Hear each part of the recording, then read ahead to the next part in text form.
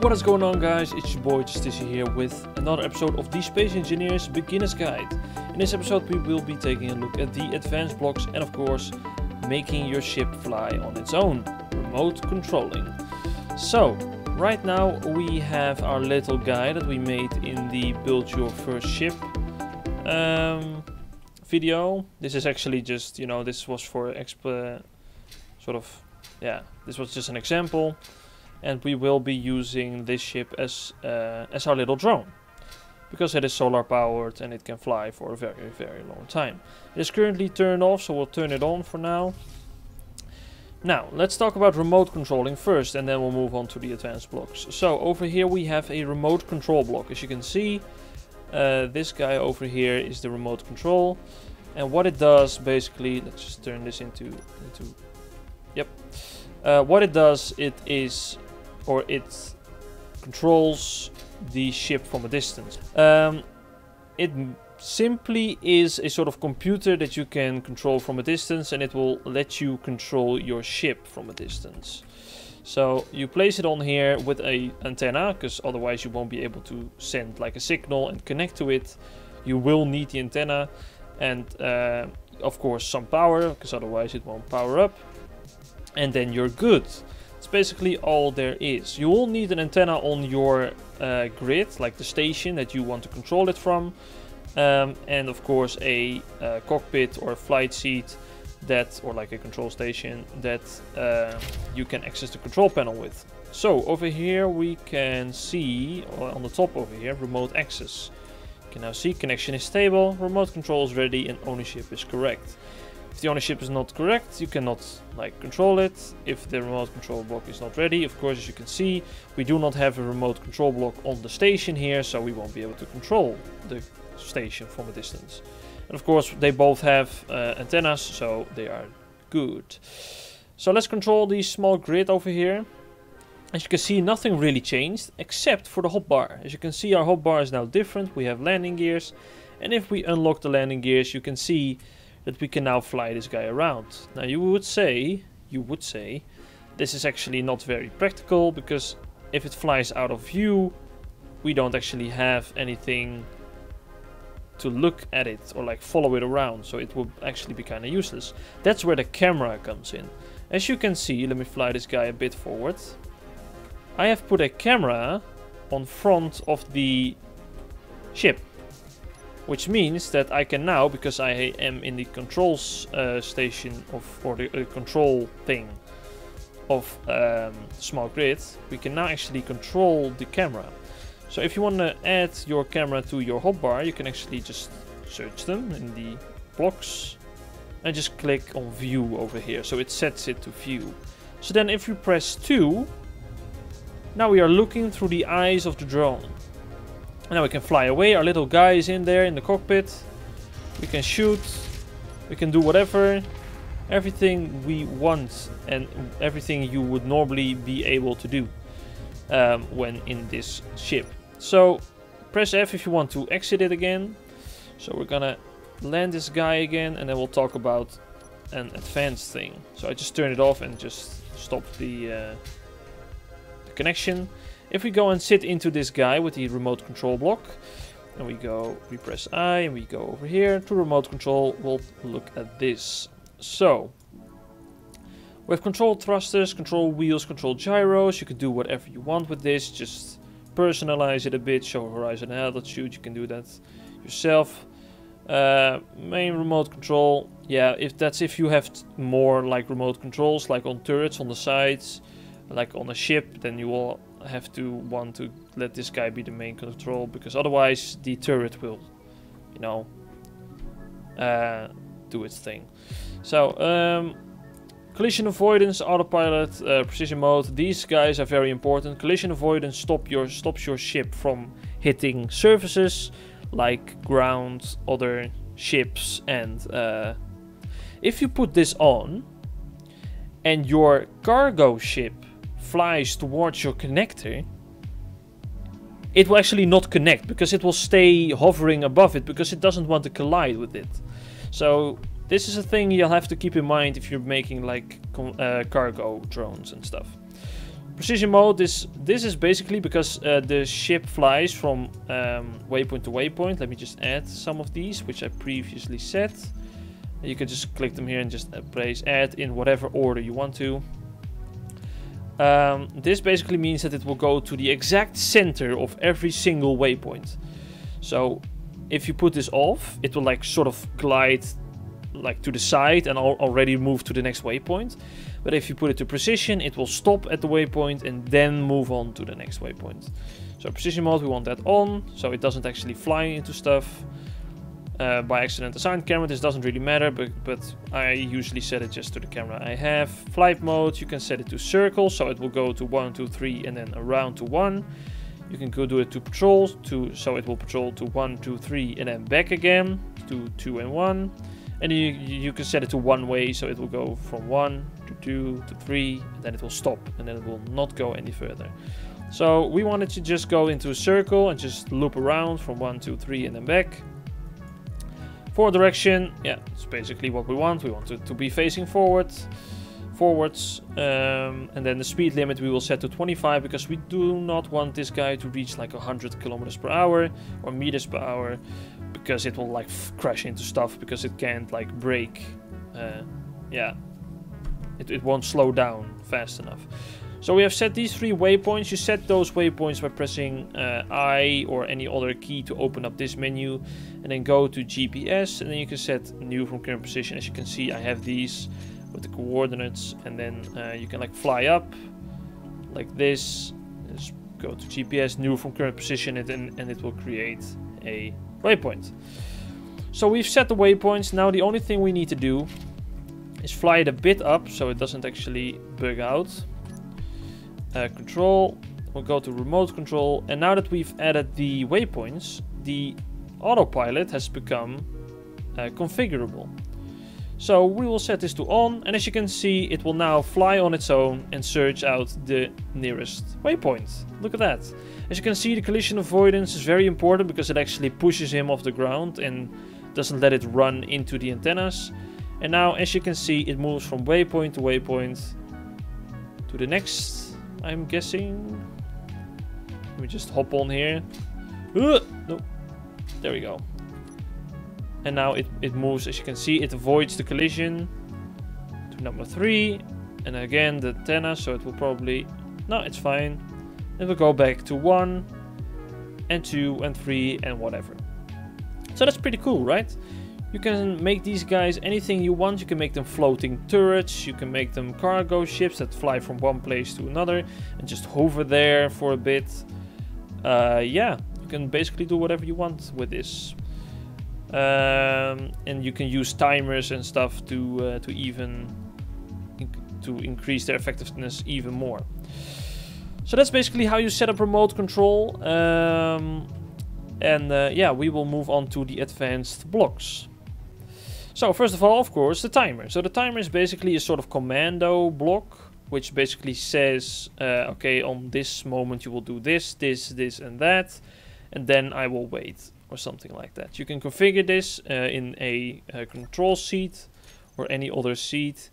You can go to the, let me see, timer block, and then you can set actions, set up actions, and underneath here in the toolbar will be the actions. So let's say we want to close the hangar door, like open and closed, boom, there we go. That's the action that it's gonna take. So if we now trigger it, as you can see, the hangar door will close. It's basically sort of a command block that will do a lot of things in a specific order. You can also chain timer blocks into each other, so they do different things with different delays, because the timer block actually can be set to a delay. So if we would place another timer block into its actions over here, and that timer block has a 10-second delay set to it, it will take 10 seconds for the other timer block to activate, because the command to activate the timer block has been given, but it takes about 10 seconds to actually do it. Yeah, this is basically speaks for itself. It makes a little beep sound when it's activated, so if it does that like a lot of times, just put it to silent. You can also make like things that like go around or like repeat. Yeah, You can basically make a... My bad. You can basically make a repeater with this guy. So 2 timer blocks and just this guy activates this guy and this guy activates the other guy. And then you'll have like a repeater that goes on and on and on. You'll have to set those delays quite well though, because otherwise it won't work. Now we have the rotors, these guys. This basically can turn stuff around, so you're not limited to just placing stuff in a specific form. You can also place these guys or like place blocks on here. With like a remote control block. Let's just do that, and then we can go to the control panel, advanced rotor, and then we'll like set it to a velocity of 1.15, and as you can see, it turns around. So that's also how this rotor works. Just a note: this rotor over here just turns stuff around, but this rotor, as you can see, has a conveyor on the top and the bottom. Which means that you can attach conveyor stuff to here on this, and it will actually act as a conveyor as well. So that's actually kind of handy to have. We'll let that turn. This is a piston. I will actually activate it over here just by pressing reverse. Hello. I'll need, of course, the velocity. Reverse. Is you working? Don't think it's working. Oh, there it goes. Okay, so the velocity wasn't set properly. Yeah, it basically extends blocks and retracts them. You can make some cool landing gears with these, just like extending from the bottom of your ship. Do be mindful though, these guys are quite large, and even the small versions are also quite large. So yeah. Alright. The airtight hangar door is actually a very important thing to use in space. If you place multiple next to each other and some on the opposite side, you will be able to make a closed hangar with oxygen. These guys just need to get the command open or closed, and they will close, and they are 3 blocks in length. As you can see, if I do this, as you can see the red lines. They will go to around here, and then they will be open. So I recommend just placing another one on the opposite side, and that they will connect.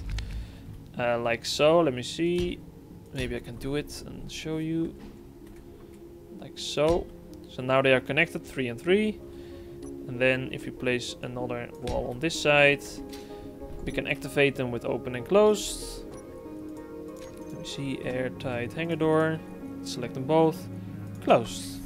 And now you can see they will slowly close. You can't actually change the velocity that these guys do it. But as you can hear, it's closed now. Looks pretty freaking cool. And yeah, but these guys are quite expensive actually in survival, so bring a lot of resources. These guys are airtight, so if you close this down and you'll seal a door and pressurize it with an air vent, yeah, you're basically good. You'll have like a pressurized room that you can use and breathe in. Of course, in space you'll also need oxygen, so that's where this oxygen farm comes in. As you can see, there are little plants in there, and it generates oxygen with the use of sunlight. Not regular light, sunlight.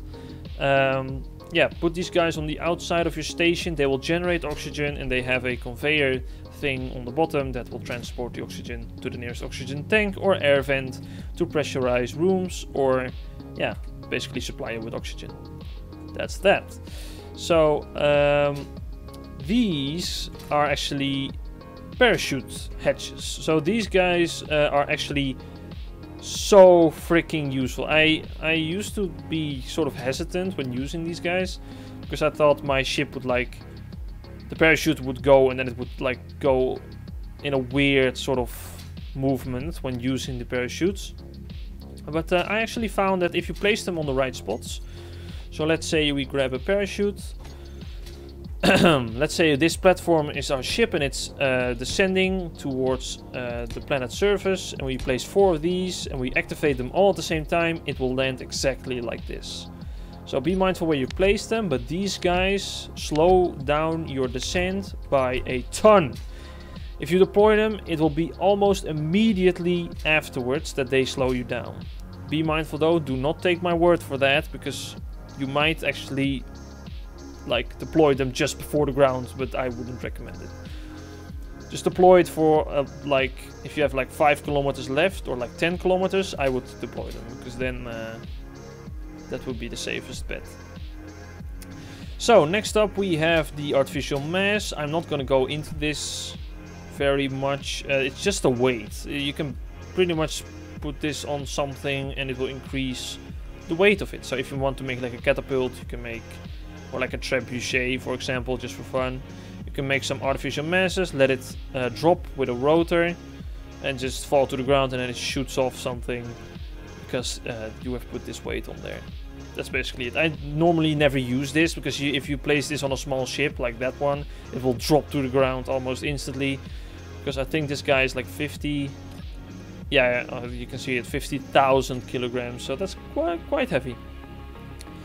This is probably one of the most important blocks you will need when traveling between planets. So the jump drive charges with an insane amount of power. You will need like 3 of these guys to charge this like quite quickly. But once it's charged, it can actually do something very amazing. So if we just go and press G on here, we can set it to jump, increase distance, decrease distance, and then recharge on or off. So as you can see, now we have in our hotbar a few of these commands. The jump one is basically jump towards where I am facing. So if I'm facing towards a planet and my distance is like 20 kilometers like this, I can just press 1 and it will jump, and it will give this cool Star Wars like hyperdrive effect, and you will jump like instantly. Now a thing to keep in mind, you cannot jump into a planet's atmosphere. So if it's too close, like if you're jumping towards the planet but it will actually go through it, or like the destination will be inside the atmosphere, it will actually say that it can't jump, because otherwise you're dead. So you can't override that, so that's just how it works. You can decrease and increase it, of course, as you can see, with the amount of kilometers. Oh, never mind, it's 200 kilometers. Whoops. And then you can set it to charge or recharge on or off. So you can set it to stop recharging, so it doesn't drain all the power out of your ship. Very cool, expensive, but so worth it when traveling between planets. So that was pretty much it. I think I covered like pretty much everything. We have our little guy still flying around. Yeah, I don't really think that there's something else. I may make another video on like cosmetic stuff, like building your ship and just making it look cool and beautiful. But yeah, that was pretty much everything that you needed to know about space engineers. I hope you guys enjoyed this video, learned something from it. And as always, like if you liked it, subscribe if you want to, and I wish you guys a very happy weekend, day, or anything other that you are doing. Alright, this outro is getting way too long. Peace, guys.